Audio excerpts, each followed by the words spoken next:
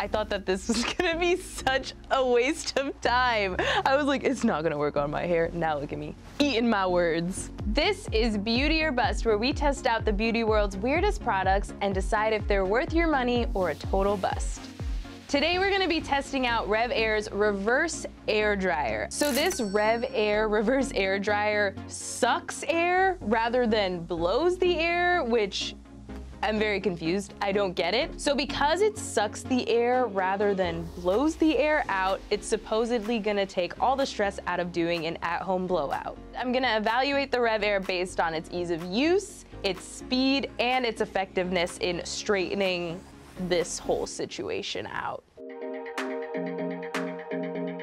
This thing is freaking huge. Oh my God, I can't even believe it came in a package this large. I'm kind of nervous to see what the actual product looks like. This is not fitting in my bathroom. All right, so let's get these boxes out. Oh my God. This thing looks like a mini vacuum.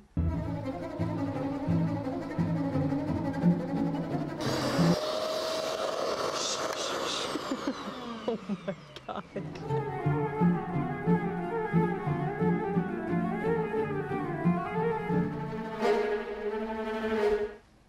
I needed an arm break.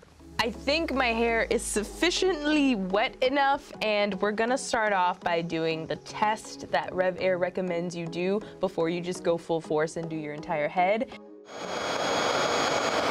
It's already sucking it a little. It's not unpleasant.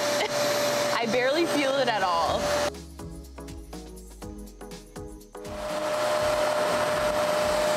Oh my God, okay. I just sneaked a little peek and I have a feeling that this is it. I think it's straightened. Okay. We're gonna take it off.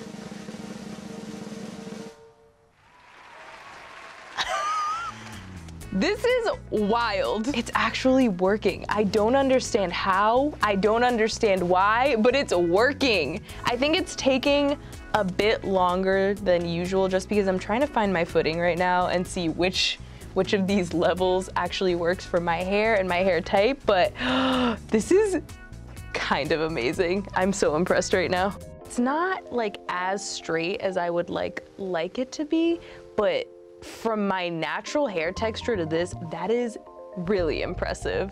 I thought that this was gonna be such a waste of time. I was like, it's not gonna work on my hair. Now look at me, eating my words. Now I have to do my whole head. I feel like power level 7 with high heat is working out pretty good for me, so now I feel confident enough to kind of move on to other parts. So let's keep going. This is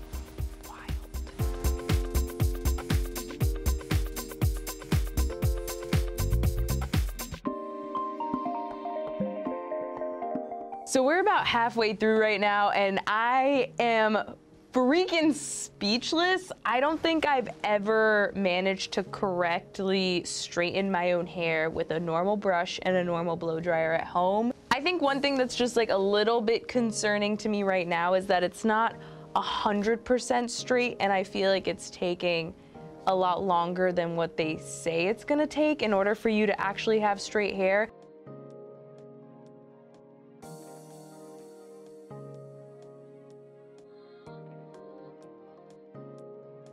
Now that I've tried out the RevAir and my hair is completely straightened, I've already formed my thoughts and opinions. But just to be a little bit more thorough, I'm gonna have my friend Danny try it out on her wavy hair and see what she thinks before telling you my final thoughts.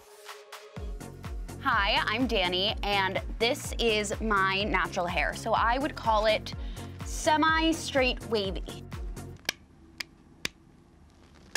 Oh, the machine's not on. Cool. Ah.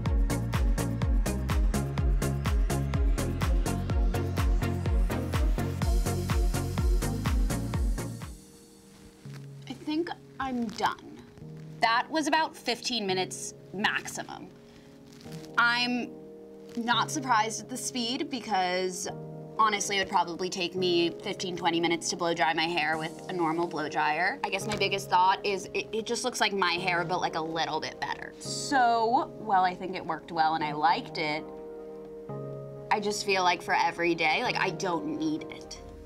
This has been a tough one. I've been sitting here racking my brain trying to figure out what I do really think about the RevAir Reverse-Air Dryer. It is very intimidating looking when you first open it up. That's the truth. It is actually really easy to put together and use when it comes down to it. It wasn't as fast for me as it was for Danny. I just think it all depends on the hair texture. Still, in my opinion, not as long as if I did it myself with a blow dryer or if I went to the salon, but still not as short as what I thought it would be.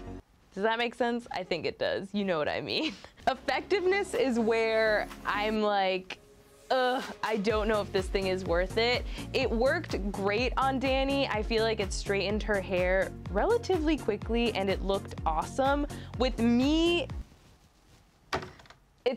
it's not the best. It's not the worst, but it's not the best. It's just not the straightest. I think it shows a little bit too much texture for $399. I don't want to call it a bust, but if I have to, I'd say it's a bust.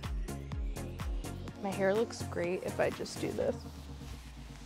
Yeah, it really does. Hey, and then you do this and you're like, witch!